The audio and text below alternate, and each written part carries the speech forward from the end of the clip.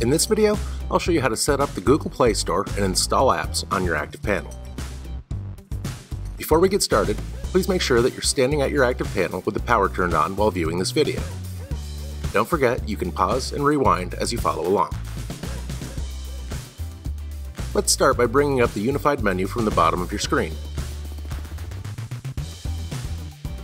Now, tap Locker, and tap Play Store.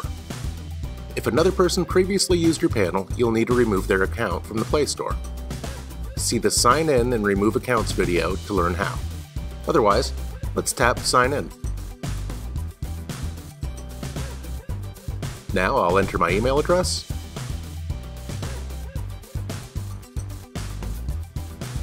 and tap Next.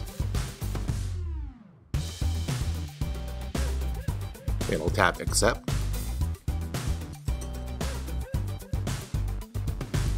Here I'll enter my email address again,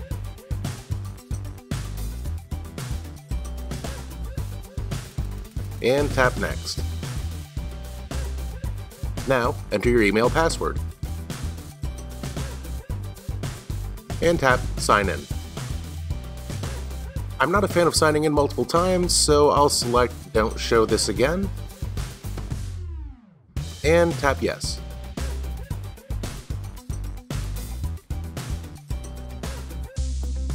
I like to make sure backup is toggled on. That way I won't have to start from scratch if my panel is corrupted or if I switch panels. And I'll tap Accept. Now let's download some apps. I tend to download Google apps first, so let's come up here and search for Google. And tap the magnifying glass.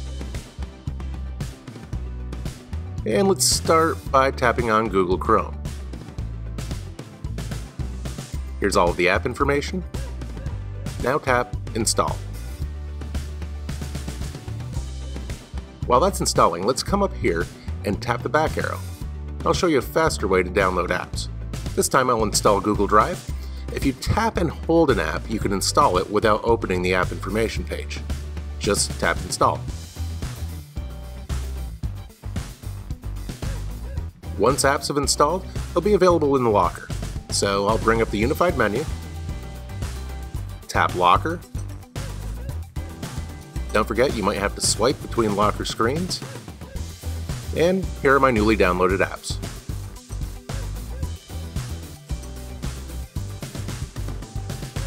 Thanks for watching. Be sure to check out the other videos in this playlist to learn more about your ActivPanel.